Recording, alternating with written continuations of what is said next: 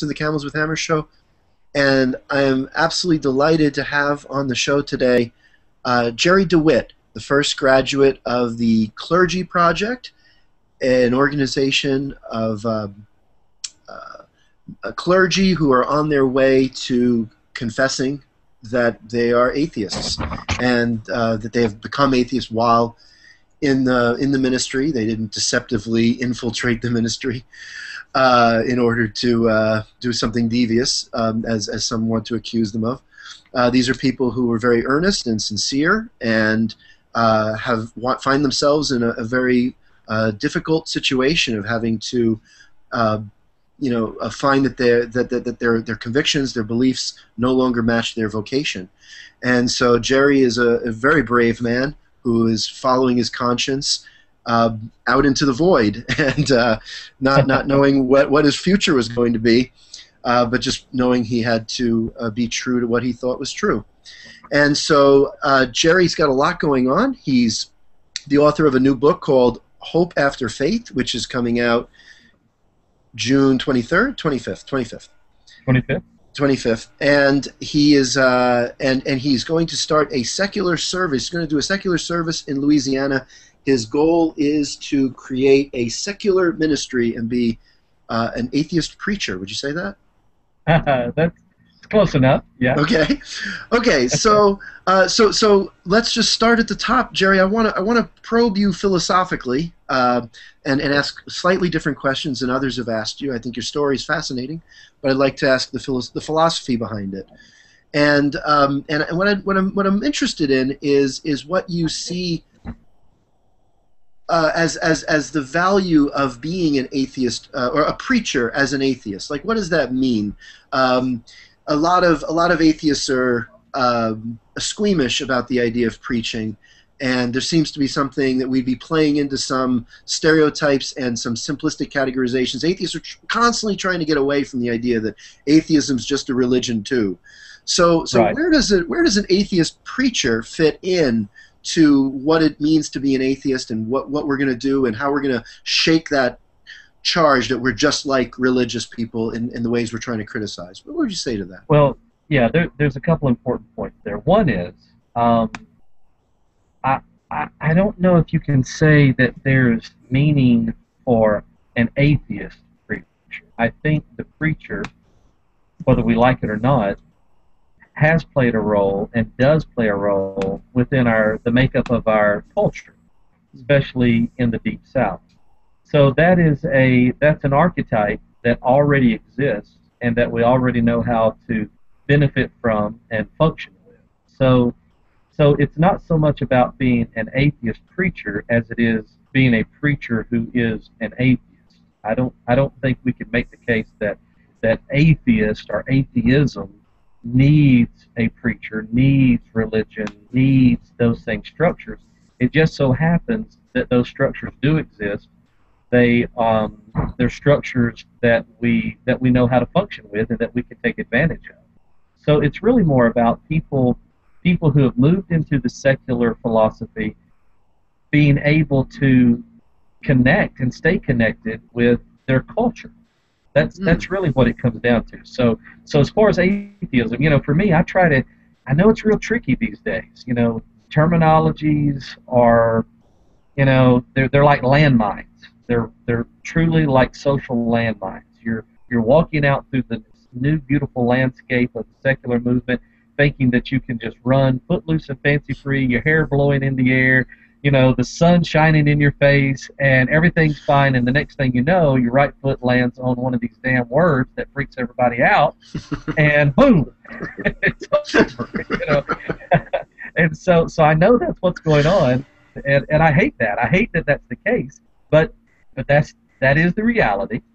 So I try to be very, very particular about what atheism is and is not, And I'm the first one that probably messes it up and talks about the atheist movement and the secular movement.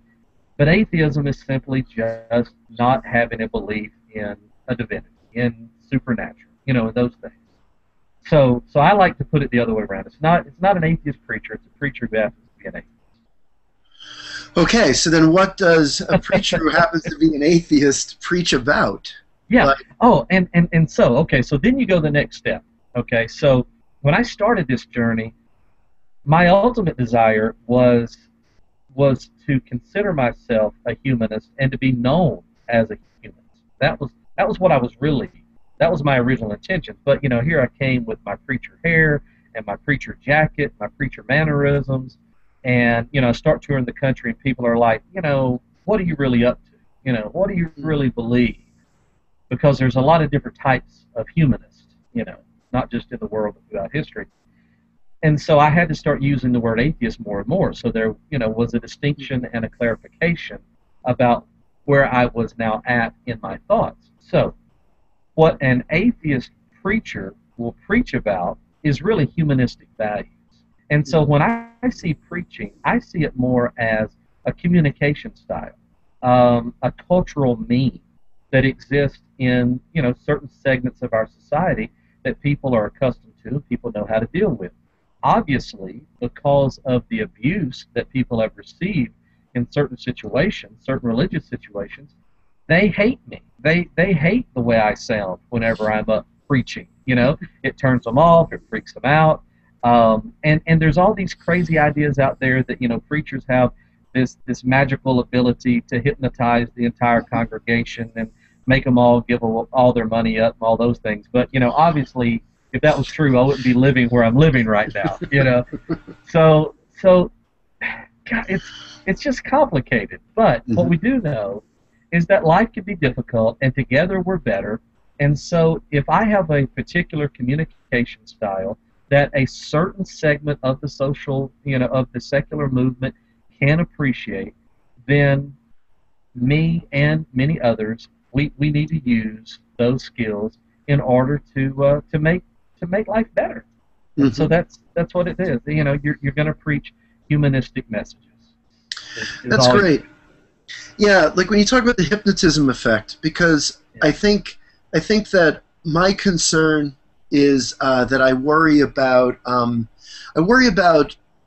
people changing their minds because of the emotional experience. It's very rousing to hear you preach, rather than the rational argument. And like as a philosophy professor, my goal is to walk people through a dialectical argument, help them develop their ideas rather than preach. But there's a part of me which is starting to think that there's something of a denial of the body that atheists can risk, because there's a certain sense in which they're falling into the old pattern that we're a disembodied soul, and there's something about the body and an experience in the body that should be denied. And so so whereas with sex they're okay with, yes, we should got to reclaim the body and it's okay and it's not animal, but if it's a matter of chanting together and ritual, or movement together and singing and dancing and getting in concert with one another as a community, or being roused by rhetoric viscerally and physically, then the atheists, there's a real allergy to that. That may be a denial of our bodily selves and how our bodily selves engage with each other and with truth. Preach it, brother. Preach it. I honestly could not agree more. Yeah. It obviously takes a balance. But as human beings, particularly culturally, we do not want to strive for the balance, because being balanced is difficult. It is extremely hard. It is laborious.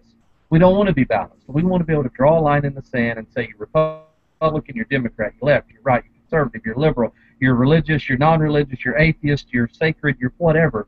And life's just not that simple. Life is never going to be that simple. So ever so often, somebody, and it's not just me, there's a lot of other people on this beautiful planet that are doing something similar. We have to step out and say, we're going to put forth just a little extra effort to try to find the balance. We're going to promote science. We're going to promote reason. We're going to promote humanistic values. And yes, we're going to do it sometimes in a sing-song way that makes people want to clap, or makes people, want to stand up and cheer, or whatever. And we're going to try to strike the balance. I guess because I grew up in it, I'm not near as worried. obviously there are cults. I've been involved in cults. Obviously there are cultish powers that of persuasion that do affect people. There's no doubt about it. But by and large, I can tell you from being a pastor that 99.9% of the congregation, 99.9% of the time, no matter how enthusiastic they get during your message, when they drive off, they're going to do what the hell they want to do anyway. That's just human beings. That's just the way we are. And you watch something on television, you watch an advertisement about giving charity to starving children in Africa, or helping innocent animals get out of horrible kennels, and you're moved by it for 35 seconds, and then your show comes back on.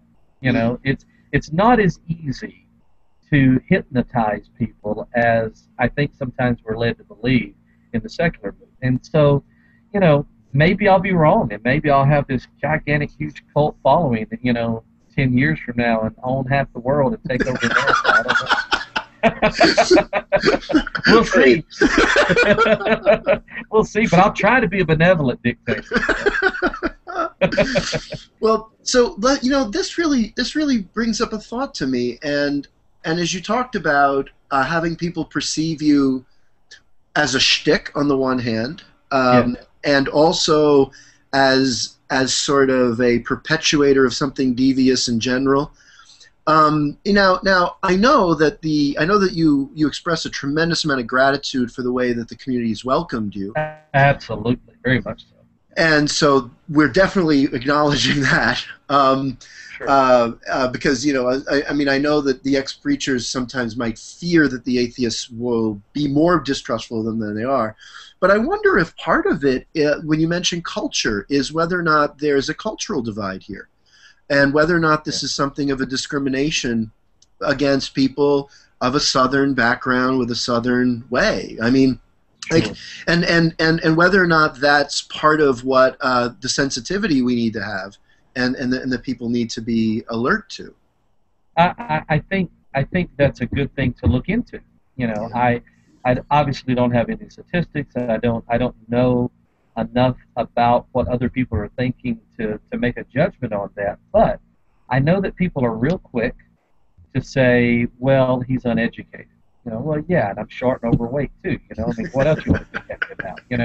I'm doing the best I can, and sometimes I do think that that's referencing towards a deep South, residency. Well, in the deep South, you have to just overlook them.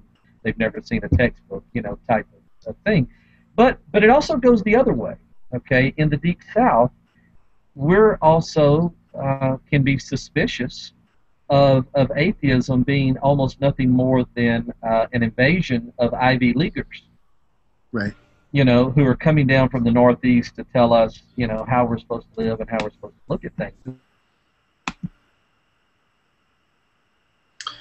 Yeah, you froze. Is that just on my end that you froze? Let's see here.